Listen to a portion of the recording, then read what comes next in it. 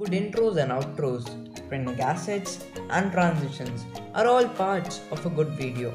The all-in-one editor Kinemaster includes all of them. So let's have a look.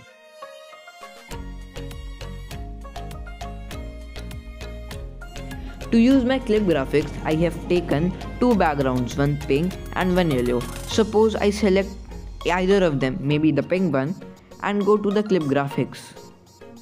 The first by default clip graphics available are basic title effects. So let me go to them, and then there are these one title effects that can be used over a clip. Suppose I use the first one and I enter any word like hello. So for this, hello will appear in somewhat this manner. I again go to clip graphics and I use the second one. So see, the first word has been added hello, and the second word, let me add hi. So you can see how it all comes. Well, for the next clip graphics I am going to use, I have taken this picture. Okay, now let me select this one, go to clip graphics. Okay, now I have come here, and to give it a good intro, I will select this one named Trip Memories and see how it all appears. So isn't it a good entrance effect? And even I can give it good titles. Suppose I give the first title Memory. Okay, and the second title of my home. And let me show you now.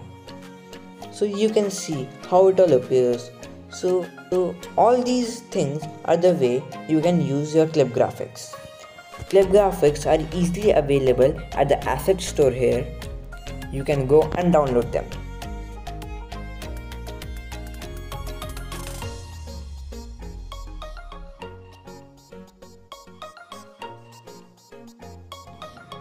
Transitions are one of the most important parts of a video, and they make the video look attractive. To add transitions in Kinemaster, you have to simply click on this plus icon between two clips on the timeline. When I click here, I get many transitions on my right hand side.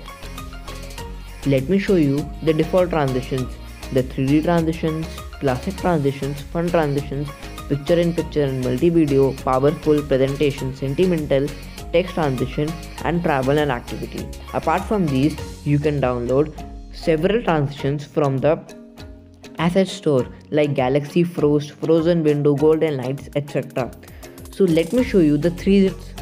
When I click on the 3D transitions, I get these many number of transitions that I can use. First one being the bouncy box. So let me select this one. So you see how the first clip dissolves into the second clip using this transition. Here is the time limit for the transition. If I give it 2.5 seconds, so it will take 2.5 seconds to dissolve into the other clip. If I give it 0.5 seconds, it will take 0.5 seconds. Other being crack glass, checker flip, 3D flip, strips, 3D zoom flip, and being classic transitions, crossfade, and then fade through and zoom out. There are many number of transitions that you can use in Kinemaster to make your video look good.